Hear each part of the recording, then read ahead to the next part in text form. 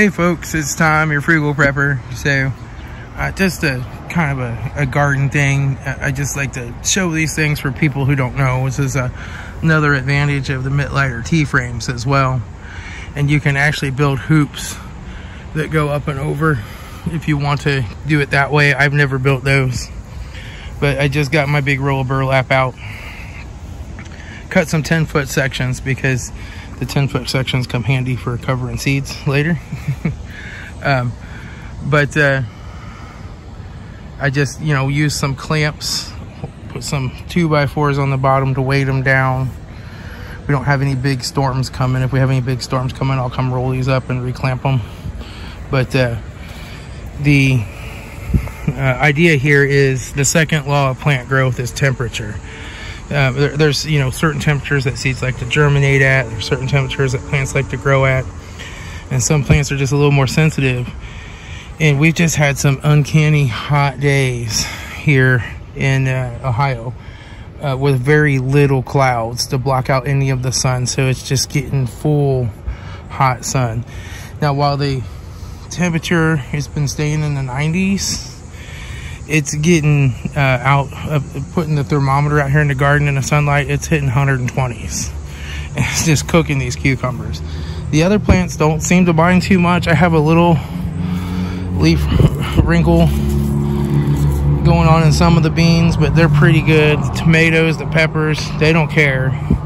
But these cucumbers are not happy. And the peas, they could use a little shade too, because they don't like it getting too hot.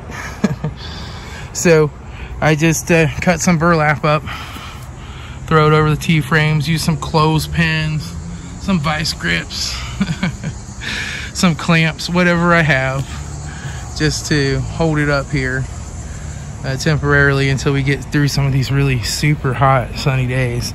I just need these to survive another 2 to 3 weeks. I'll have enough to make all my pickles for the year. So that's the goal, is just to keep them from wilting. They wilt back really bad during the day, and then most of them bounce back at night. And I'm still getting some cucumbers. In fact, this one is more than ready to pick here for a pickler. And then these will stay for, a good 4 weeks. Just put them in a Ziploc bag in the fridge with a moist paper towel, and they'll stay till I'm ready to make the pickles. So yeah, just have to keep them going another 2 to 3 weeks, and I'll have what I need, and I can take these out. But putting some shade cloth up is ideal, and I just use burlap. Burlap blocks about 30 to 40% of the sunlight. You can get heavier shade cloths and stuff. You can get like reusable, super high quality shade cloth. I get these rolls of burlap off of Amazon pretty cheap. Like, I've had this roll for 3 years and been using it, and it still isn't down to half its size. So I think I paid like 30 or 40 bucks for this big old roll. Yep, just gotta control the sun sometimes on your plants. Temperature is really important, and different plants like slightly different temperatures. I mean, peas won't last long in this kind of heat either.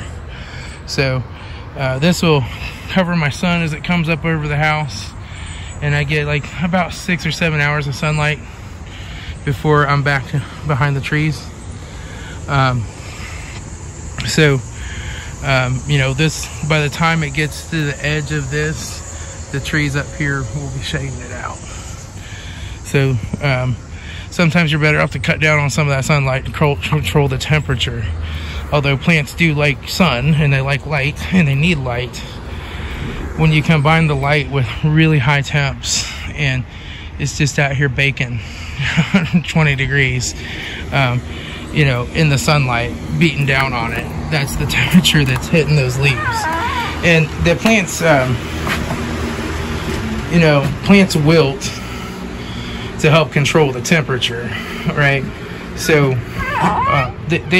they wilt back during the day, but it's heat stress. It's not that there's a lack of water in the soil.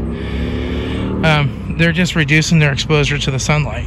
But they get too stressed, and leaves and stuff start to die. You know, the plant will sacrifice parts of itself to save the rest. So at some point you have to give it a little bit of protection. So anyway, that's all I got. I'll talk to y'all later. This is Tom, your frugal prepper.